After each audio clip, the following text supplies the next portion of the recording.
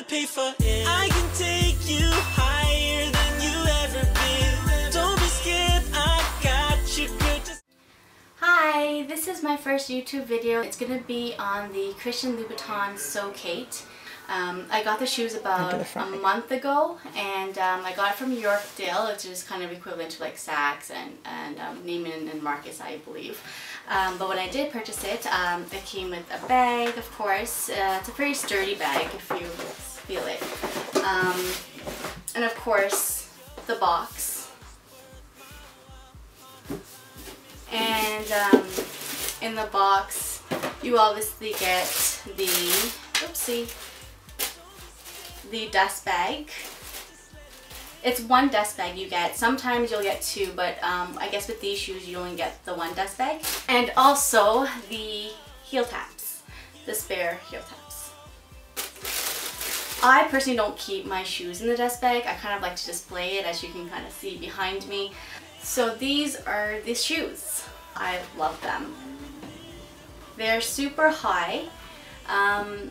To be honest with you, I've been wanting these shoes for some time. I actually wanted the Pagals 120 first, but I mean, they're kind of sold out everywhere if you've been trying to get a hold of them. Same with the So Kates. I believe when I went to the store and asked them about it, they said there was almost an 8-page waiting list for them, so it was almost like a first come, first serve.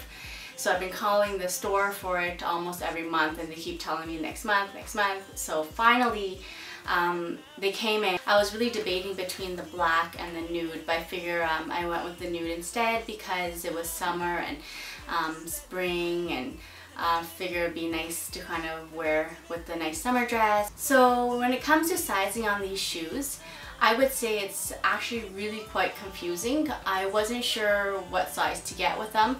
I was actually afraid to order online. That's why I kind of waited for the stores to get them in, because I was afraid about sizes. Some people say they were true to size. Some people were saying to go half size up, half size down, or even a full size up or down.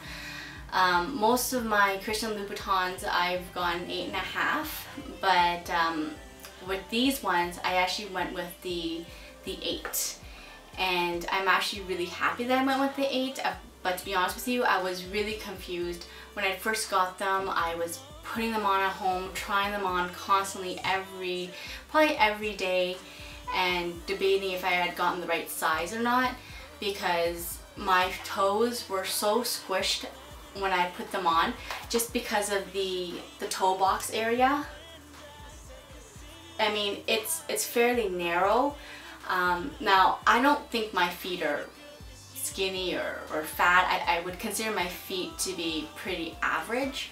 So putting them on, I was so hesitant about even going back to exchange it for an 8.5 or even a size 9. So I was happy that I stuck with the 8 after a while, because I decided to, you know, try to stretch it out somehow.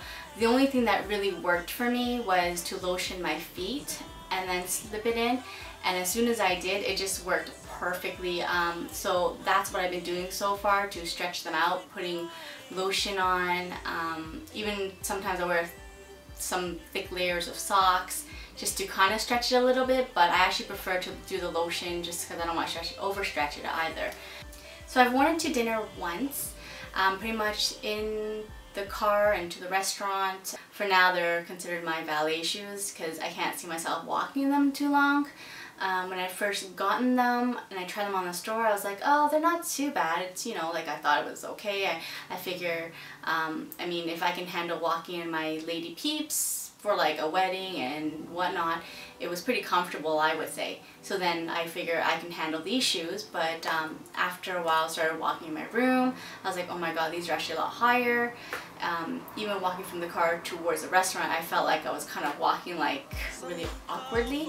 So I guess it's just gonna get some getting used to.